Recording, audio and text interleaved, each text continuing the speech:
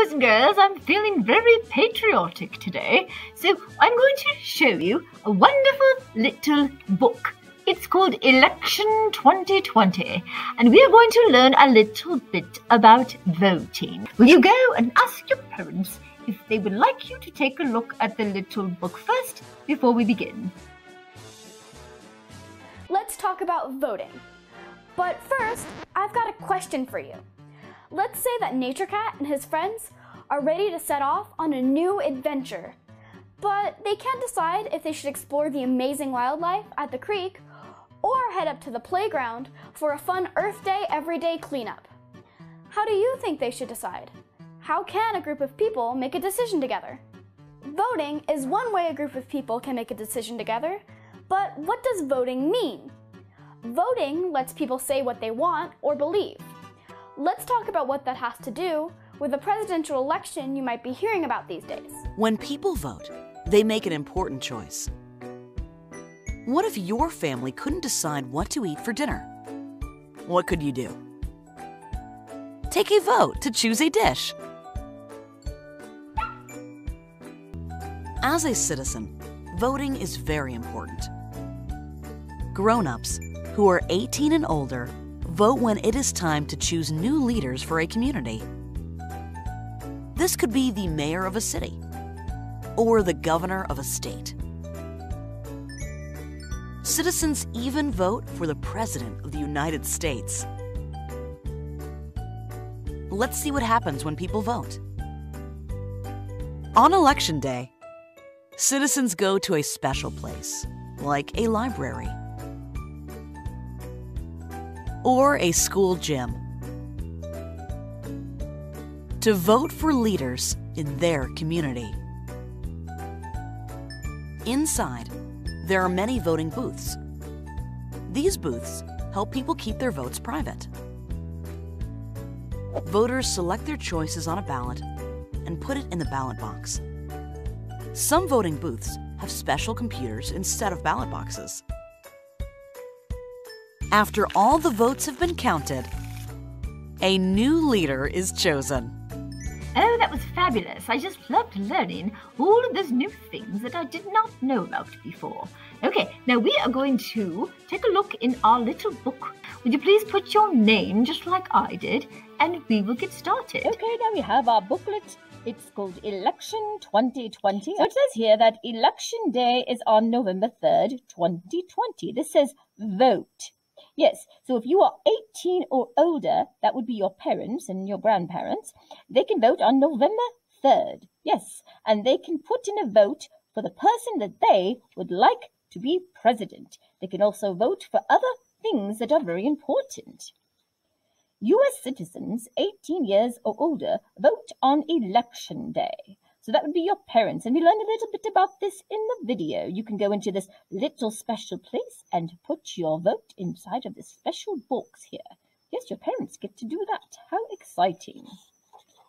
They will choose the next president of the United States. Yes, when they vote, that's what they're doing. They're choosing who they would like to be the next president. Let's find out a little bit about the people who are running for president that your parents can choose from. First, we have Donald Trump. Donald Trump is the Republican candidate. So Donald Trump is a Republican, and your parents can tell you a little bit about that if they would like to, if you're wondering. This is Donald Trump. He is the President of the United States. He would like to be president for another 4 years. Donald Trump lives in the White House in Washington, D.C.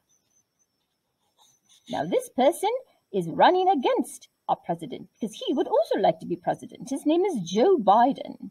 Joe Biden is running for president and is the Democratic candidate. So if you want to know a little bit more about a Democratic candidate, your parents can tell you if they would like. This is Joe Biden. He was a U.S. Senator from Delaware from 1973 to 2009. I don't know if you knew that, but he was a senator, and your parents can tell you a little bit about what a senator does if they would like. Joe Biden was the vice president of the United States when Barack Obama was president. Oh, yes. So I don't know if you knew that, but Joe Biden was our vice president. So now he would like to be president. So that's why he's running right along with Donald Trump. The results of the election are shared on national television. That means that the news will tell us who the winner is. And the winner is... Oh, it'd be very exciting. After everyone goes and they put their votes inside of the little box, we will find out who the winner is. After the winner is announced, in January 20th, the elected president will be sworn in on Inauguration Day. Inauguration Day is another one of those big words that maybe your parents can talk to you about a little bit more. Oh, now this is very fun. We can draw a little picture of ourselves and put our name and our birth date and little things here for our voter registration. We can pretend that we are voters because we will be old enough to vote one day. Won't that be fabulous? We can also have a little bit of fun and we can color in this voter registration card to pretend that we are voters. Oh, wouldn't that be wonderful? You could even pretend that you are voting for one of our candidates. You could pretend that you are voting for either Donald Trump or that you are voting for Joe Biden. Yes, and your parents can help you figure out which one maybe you could vote for.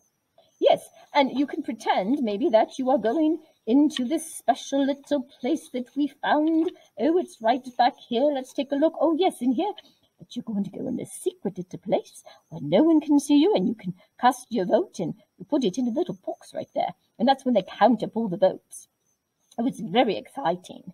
Okay, now, so this is Election 2020, and it's just a fun little book to help us learn about elections. Let's review.